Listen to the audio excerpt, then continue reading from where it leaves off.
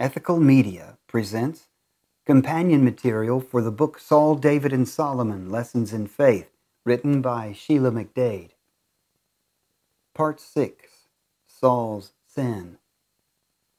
Saul had been king for 2 years when he called up an army to defend against the Philistines. The Philistines had been implementing a plan to claim Israel for a long time. They had some way seen to it that Israel was not allowed to have blacksmiths, thus they could not make weapons. The text does not say how they accomplished this, but it is clear that they were very successful from the following verses. 1 Samuel 13:19. Now there was no smith found throughout all the land of Israel, for the Philistines said, lest the Hebrews make them swords or spears. But all the Israelites went down to the Philistines to sharpen every man his share, his coulter, and his axe, and his mattock.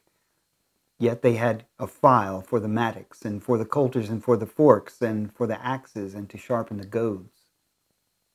It seems Israel was content to allow their enemy to force them into submission. They even went to them to sharpen their tools when they had their own files. The farm tools became their only weapons. 1 Samuel 13. Saul reigned 1 year, and when he had reigned 2 years over Israel, Saul chose him 3,000 men of Israel, whereof 2,000 were with Saul at Michmash and in Mount Bethel, and 1,000 were with Jonathan in Gibeah of Benjamin, and the rest of the people he sent every man to his tent. Saul was married, and already had grown sons when he became king. Here he places his son Jonathan over 1,000 men. Later, Jonathan will become a great friend of David's after he kills Goliath. And Jonathan smote the garrison of the Philistines that was at Gibeah, and the Philistines heard of it. And Saul blew the trumpet throughout all the land, saying, Let the Hebrews hear. And all Israel heard say that Saul had smitten the garrison of the Philistines, and that Israel also had an abomination with the Philistines. And the people were called together after Saul to Gilgal. And the Philistines gathered themselves together to fight with Israel, 30,000 chariots and 6,000 horsemen, and people as the sand which is on the seashore for multitude. And they came up and pitched in Michmash, eastward from Bethaven. The Philistines' huge response to Jonathan's attack upon the garrison of the Philistines at Gibeah sent Saul packing from Michmash to Gilgal. The Philistines then claimed Michmash for their camp. When the men of Israel saw that they were in a strait, for the people were distressed, then the people did hide themselves in caves, and in thickets, and in rocks, and in high places, and pits. And some of the Hebrews went over Jordan to the land of Gad and Gilead. As for Saul, he was yet in Gilgal, and all the people followed him, trembling. And he tarried 7 days, according to the set time that Samuel had appointed. But Samuel came not to Gilgal, and the people were scattered from him. King Saul lived at Gibeah. Samuel lived at Ramah. They were to meet at Gilgal, because a Philistine garrison from Philistia threatened Israel by camping in Michmash. The Philistine army at Michmash was such a threat that Israelites were hiding and even crossed the Jordan River to hide in Gad and Gilead. King Saul gave up waiting for Samuel the priest to meet him at Gilgal, and took it upon himself to offer a burnt offering, requesting God's help. And Saul said, Bring hither a burnt offering to me and peace offerings. And he offered the burnt offering. And it came to pass that as soon as he had made an end of offering the burnt offering, behold, Samuel came, and Saul went out to meet him, that he might salute him. And Samuel said, What hast thou done? And Saul said, Because I saw that the people were scattered from me, and that thou camest not within the days appointed, and that the Philistines gathered themselves together at Michmash, therefore said I, The Philistines will come down now upon me to Gilgal, and I have not made supplication unto the Lord. I forced myself, therefore, and offered a burnt offering. And Samuel said to Saul, Thou hast done foolishly. Thou hast not kept the commandment of the Lord thy God, which he commanded thee. For now would the Lord have established thy kingdom upon Israel forever. But now thy kingdom shall not continue.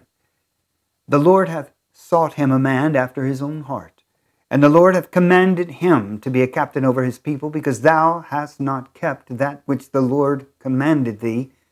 And Samuel arose and gat him up from Gilgal to Gibeah of Benjamin. In going to Saul's city, Gibeah, it seems Samuel had not completely given up on Saul, although he may have gone to Gibeah because he wanted to pray for Saul with the righteous men at the school of the prophets, which was in Gibeah. After Samuel reprimanded King Saul for making the sacrifice, Saul also went to Gibeah, which of course was his home. His army accompanied him there, but they made no attempt to confront the hordes of Philistines to their north in Michmash. And Saul numbered the people that were present with him, about 600 men. And Saul and Jonathan his son and the people that were present with him abode in Gibeah of Benjamin. But the Philistines encamped in Michmash, and the spoilers came out of the camp of the Philistines in 3 companies. The Philistines were not sitting idle. They were plundering the surrounding territory, bringing in provisions for their army, and causing even more terror to the unarmed Israelites. King Saul's son Jonathan was a courageous man, full of faith in God. He was impatient watching his father do nothing as the Philistines gradually devoured the land of Israel. He decided to make the first move against the Philistines without his father's permission. 1 Samuel 14. Now it came to pass upon a day that Jonathan the son of Saul said unto the young man that bare his armor, Come and let us go over to the Philistines' garrison that is on the other side. But he told not his father. And Jonathan said unto the young man that bare his armor, Come and let us go over to the garrison of these uncircumcised. It may be that the Lord will work for us, for there is no restraint to the Lord to save by many or by few. Jonathan and his armor-bearer climbed over sharp rocks to reach the Philistines. Jonathan predicted that if the Philistines said Jonathan should come up to them, it would be a sign that God would fight for them. And both of them discovered themselves into the garrison of the Philistines. And the Philistines said, Behold, the Hebrews come forth out of the holes where they had hid themselves. And the men of the garrison answered Jonathan and his armor-bearer and said, Come up to us, and we will show you a thing. And Jonathan said unto his armor-bearer, Come up after me, for the Lord hath delivered them into the hand of Israel. And Jonathan climbed upon his hands and upon his feet, and his armor-bearer after them, and they fell before Jonathan, and his armor-bearer slew after him. And that first slaughter which Jonathan and his armor-bearer made was about 20 men. As Jonathan and his armor-bearer fought, God caused an earthquake, and the Philistines fled, and they were so afraid that they ran over one another to escape.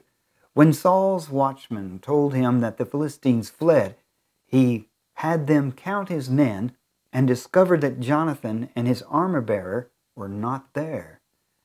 Saul only had 600 men with him in Gibeah, and the priest he looked to was no longer God's prophet, Samuel, but Ahiah, the great-grandson of Eli.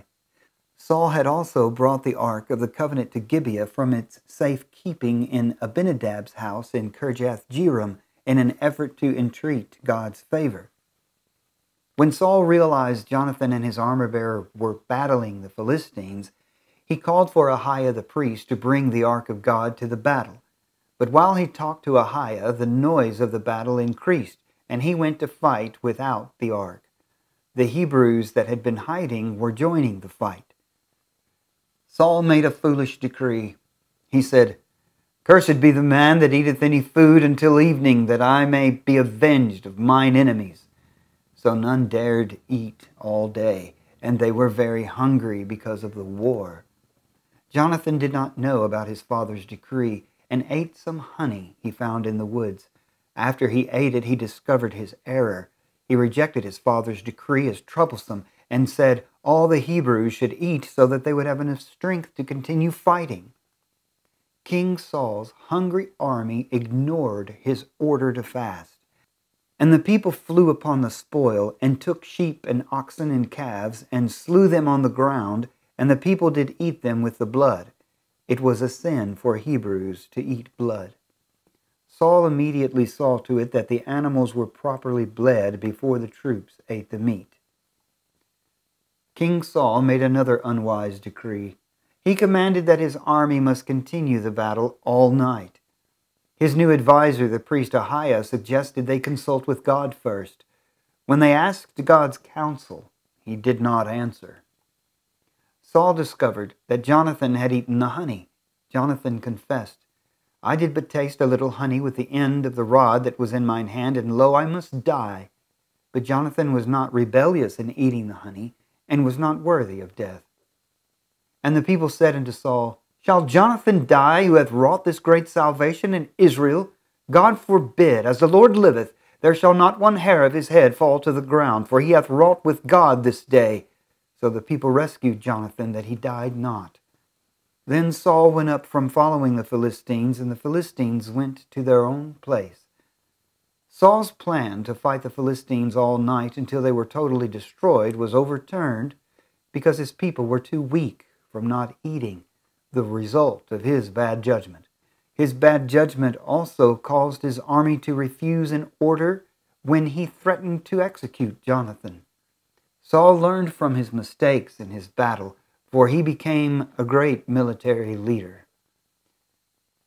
These verses summarize the wars of King Saul's 40-year reign.